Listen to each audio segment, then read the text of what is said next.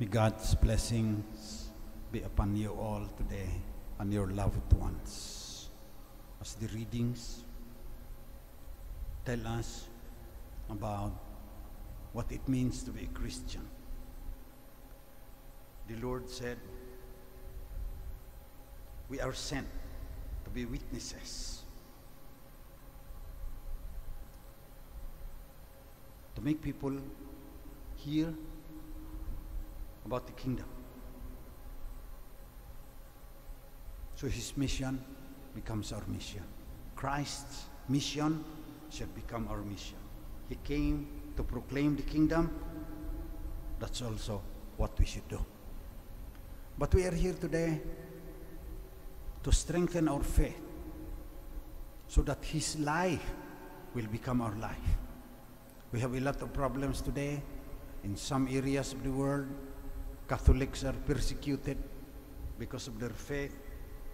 But the Lord tells us, do not worry about what you will say.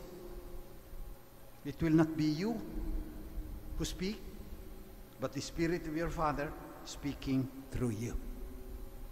So in order for Christ's mission to be our mission, his life should become our life. That's why we worship God in the Eucharist and offer Christ for the salvation of souls, for the forgiveness of sins. Telling the world, return, O Israel, to the Lord your God.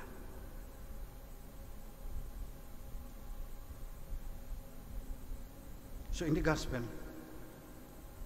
the Lord already warns us that if his mission becomes our mission, if we proclaim the kingdom, justice and peace and taking care of the environment, people will not like us too much.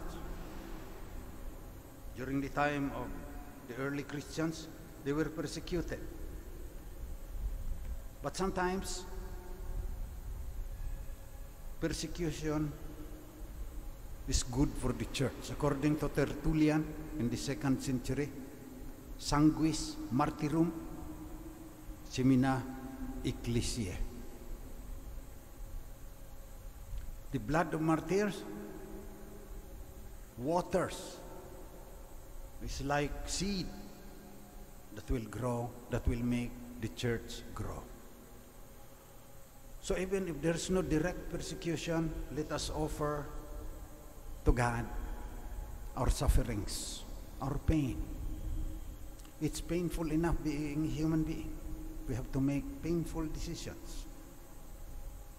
His life should become our life, and his mission should become our mission, especially our mission today. There's COVID-19, there's economic collapse coming because of Ukraine and Russia and being invaded by Russia. There's climate change. How can we proclaim the kingdom? Especially to people who are indifferent to the proclamation of God's word. First reading.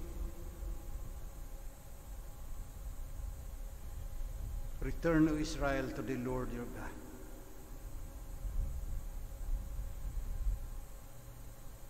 I would like to share with you today some facts about our mission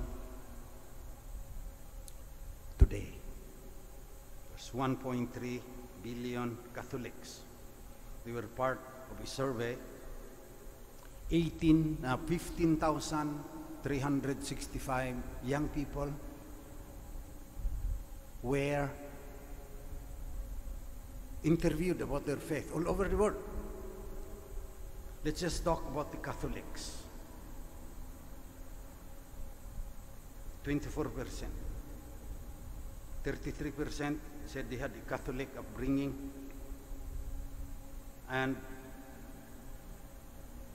they are still Christian. 27% working in the church.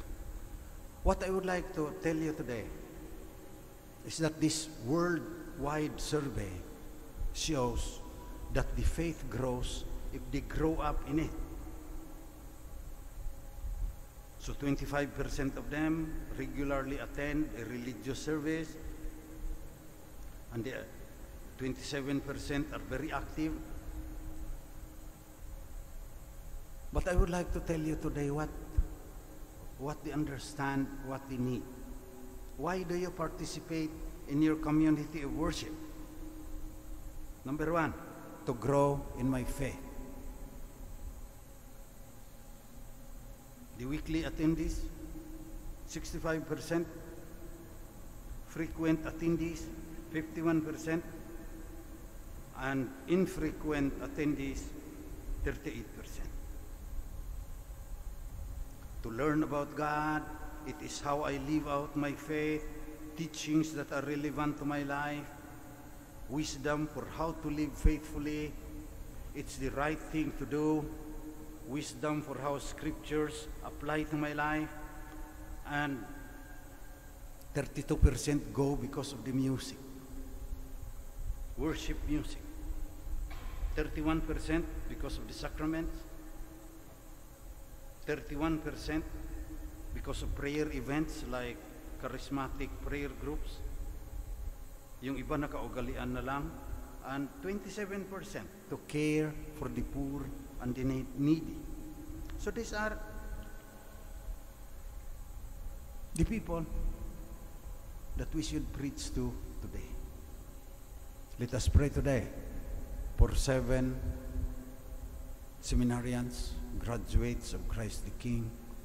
They will become postulants. In December, new Divine Word missionaries, 14 will be ordained. That's almost a miracle now, because in some dioceses, they don't have ordinations for several years. And there are also a lot who would like to enter a religious congregation for women. Pray for them all. Pray for the young. Because first, very difficult to talk to them now. Many of them are connected but alone. Only 1/3 say that they have personal relationships. Imagine a lot of these young people are lonely. You think they will post their breakfast, they will post their TikTok dances.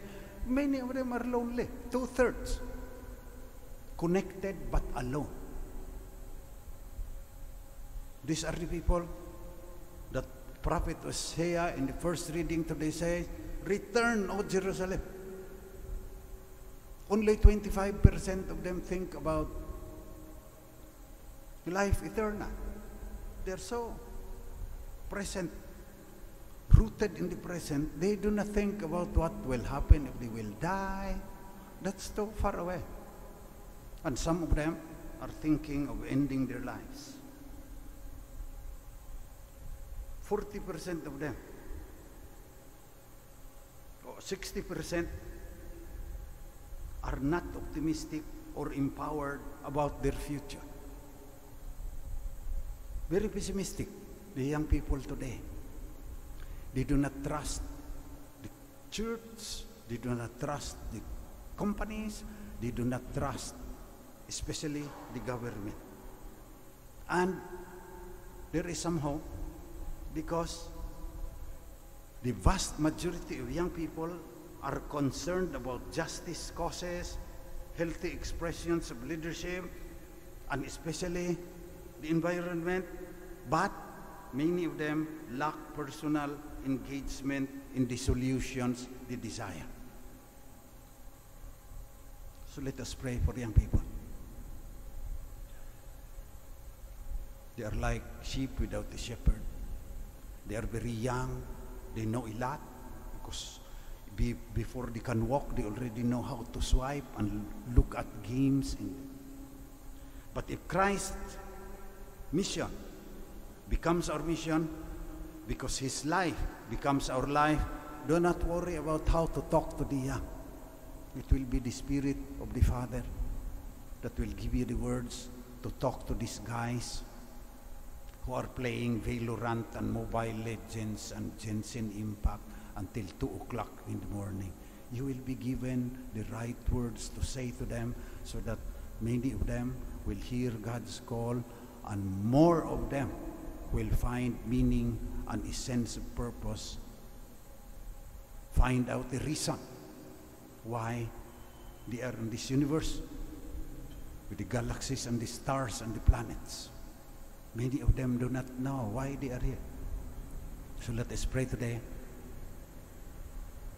that the Spirit of God, the Spirit of the Father, will tell us how to speak, how to proclaim God's kingdom to the young people, to the troubled young people today.